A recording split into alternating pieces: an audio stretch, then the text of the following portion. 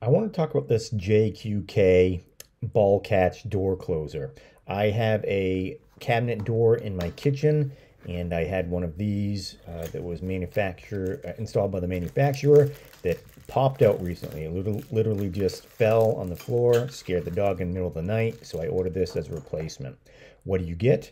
There are two sets here. You get two catches, two base plates, and additionally you have the screws that are required to install everything. I'll be installing this in the next couple days. I'll let you know how it goes. If you'd like to try for yourself, please click on the link in the description below.